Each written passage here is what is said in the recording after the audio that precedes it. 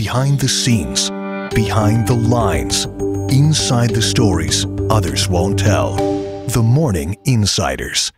COVID-19 has sent the real estate market into a tailspin. Potential buyers don't want to or can't see homes for sale. Morning Insider Tim McNicholas has learned the struggling market has even resulted in some furloughs.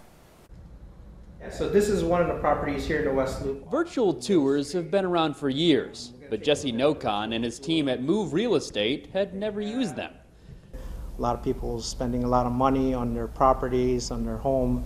They want to buy a property via virtual tour. Now it's one of their only options to show off their listings. Currently, we're forbidden to do any open houses. Realtors can still show a property, but just to a few people at a time. When they do that, they're providing sanitizer and leaving some of the doors open so no one has to touch the handles. Spring and summer are typically peak real estate seasons, with people buying left and right. But right now, the bottom line is slow. If we're not selling and closing homes, there's no paycheck coming in, right? Tim Mullet is a broker with Dreamtown Realty who recently applied for a government loan to help keep him afloat. If you can afford the time to wait, maybe wait a few weeks, but if you're in a position where you must sell or you need to buy or find a place to rent, we are here to help. The real estate brokerage Redfin recently furloughed about 40% of its agents. Nokon says his team works on commission, so no one at Move will be furloughed. That doesn't mean they're not hurting. We're anticipating, hopefully, if this ends around summertime, that